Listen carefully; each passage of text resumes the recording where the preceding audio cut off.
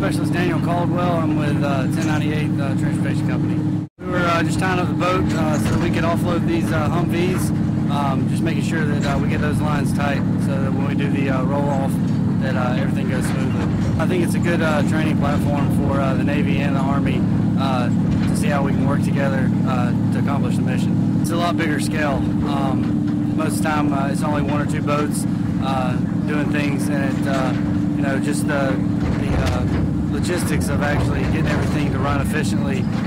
This is a good platform to do it.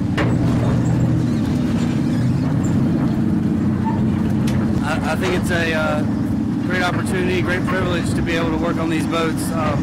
You know, there's not too many people that can say they got to drive boats for the Army. So